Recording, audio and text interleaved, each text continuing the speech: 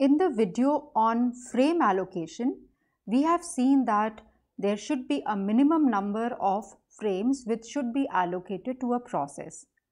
Now, if the process does not have enough frames, then the page fault rate will become high because it is not having the required number of frames which are needed for its execution. The process page fault rate will become high. So what this page fault will be, because the process wants to get a particular page and it is not there in the memory, so it will page fault to get the required page. So let's say the required page was here and now this process P1 had 2 frames. So now this page is being brought here and this old page is being taken back to the swap space. So this existing frame has been replaced by some other page, but now there is a possibility that this logical page, say let's say P old, which has been replaced, now let's say in the next instruction this P old is required again. So again there will be a need to quickly bring it back. So thrashing is referred to this high paging activity. That means continuously or very frequently a process is facing page faults and it needs to bring the pages which are not there in the main memory from the hard disk. So what is the process doing? The process is spending more time in paging. That means it is spending more time in bringing pages from the secondary storage to the memory, and it is not spending more time executing. Most of the time is being spent in this input output from the secondary storage. So the process is busy swapping the pages in and out. Now the operating system, it monitors the utilization of the CPU. If the utilization of the CPU is low, the operating system thinks that the CPU does not have too much work, the processes do not require the CPU, so the operating system will increase the degree of multiprogramming. That means if the operating system thinks that the CPU is lying idle, it will feel that it needs to bring another process to the main memory. So from the hard disk, it will try to bring another process by taking the frames which have been allocated to the existing process. So let's say that a global page replacement algorithm is being used. So what is global or local page replacement? You can check my earlier video. So global page replacement means that if a new process is being brought in, then it can take frames from any other process. So it can take frames which have been allocated to P1, it can take frames which have been allocated to P2. So in one of these, a new process P3 will be brought in. If a new process now enters and it needs now more frames, so if now the new process that has come in, if it needs more frames and we are using global page replacement, then the new process will also start faulting and then it will take frames away from all the other existing processes. Now the existing processes need those pages, and now when the new process takes these frames away from the existing process, the existing processes will also start to fault and they will take frames from other processes. Let's say initially we just have had P1, P2 and P3. Let's say we just had these 3 processes in the memory, and these 3 processes, they did not have enough frames, so they were faulting. That means the page faults were happening, so they were spending more time in input output. The CPU utilization went low, so the operating system brought in a new process P4. Now P4 needs frames and global page replacement is being used. So P4 will take frames from P3 or P2 or P1. Already these processes did not have enough pages, and now P4 has also taken their frames. So what will happen? Now these will start faulting, P4 is also faulting, and now when P1, P2, P3 start faulting, P1 might take page from P2, P2 might take frame from P3, and so on. They will keep on taking frames from each other. So what will happen? The faulting processes will queue up for paging. So all these processes are now in the queue to get, so P1, P2, P3, P4 all are in the queue for IO and want a page from here to bring to the memory, from the hard disk to the memory. Now when all of these processes or most of the processes have lined up for the IO or for paging, then again the CPU is sitting idle. So CPU utilization will decrease. So again this becomes a cycle that the operating system now will try to increase the degree of multiprogramming again. So this is called thrashing, when the processes are having multiple page faults due to lack of frames. So to prevent thrashing, what we can do is provide a process with as many frames as it needs. But how do we know how many frames the process needs? So one strategy is that we start at looking at how many frames the process is using. So a locality model of process execution is defined.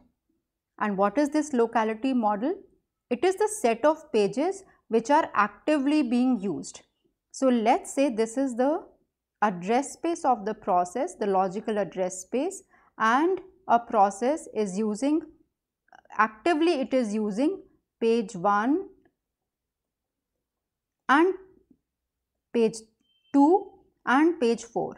So let's see, if we monitor this process P1 and we see that page 1, 2 and 4 are being actively used, then this becomes the locality model.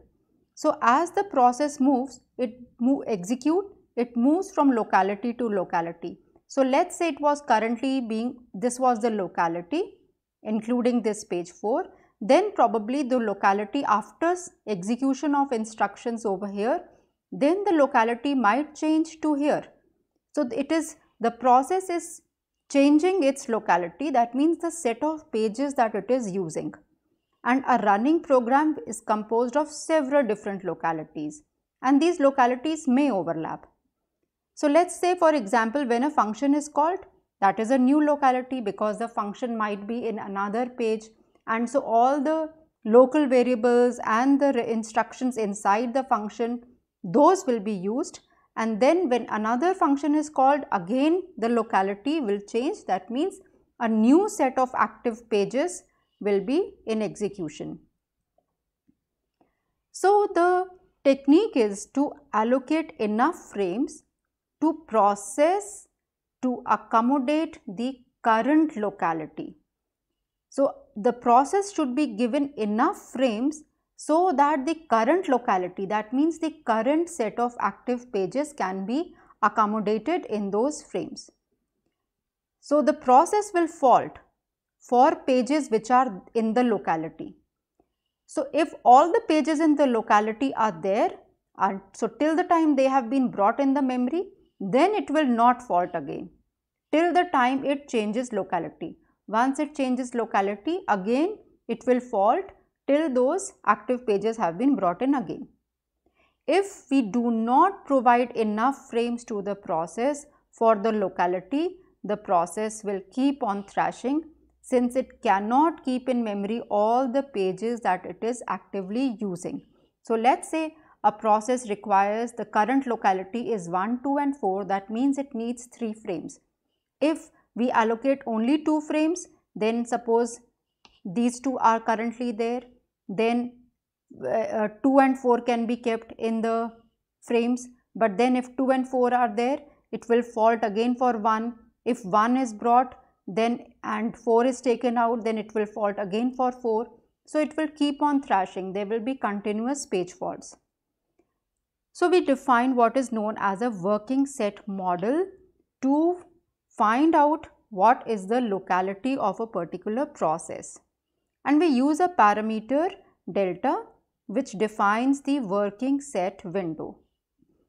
and we examine the most recent delta page references, and the set of pages in the most recent delta page references is known as the working set.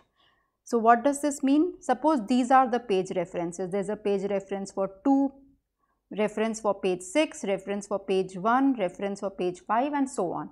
So these were the page references. So at time t1, we are checking for the previous delta references, and let's say delta is 10. Delta can be any value which can be fixed, and let's say delta is 10. That means we will see what were the previous 10 references.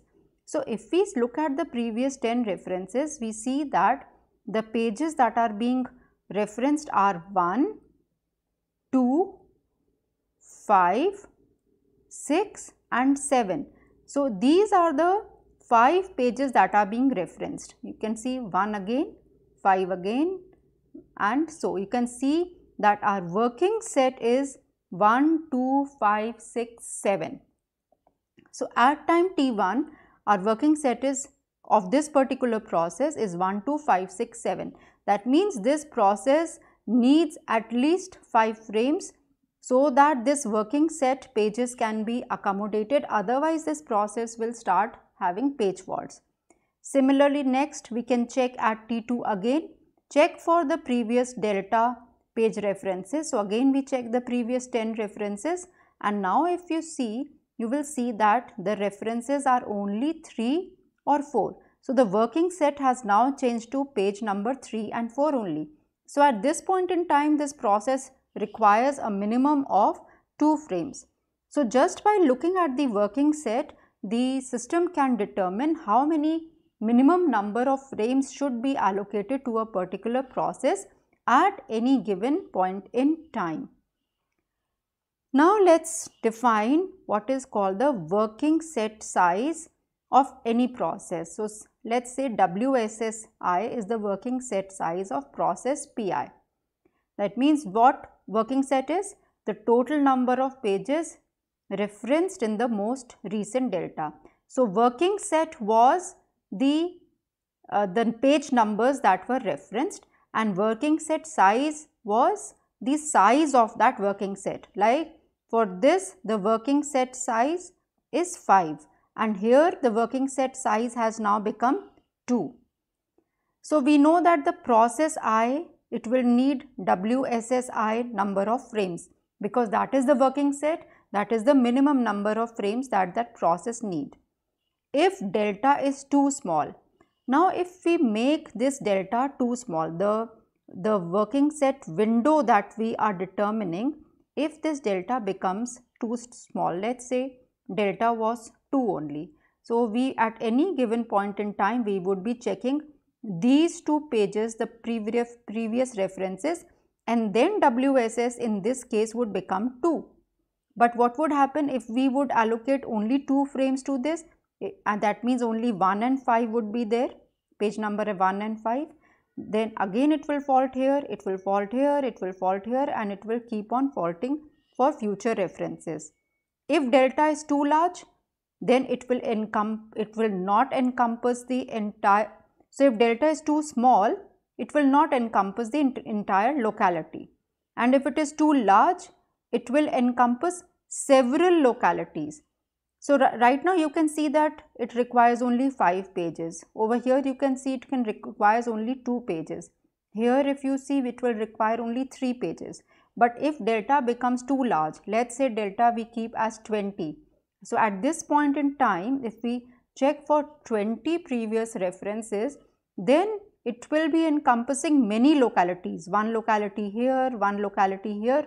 So if delta is too large, several localities are covered.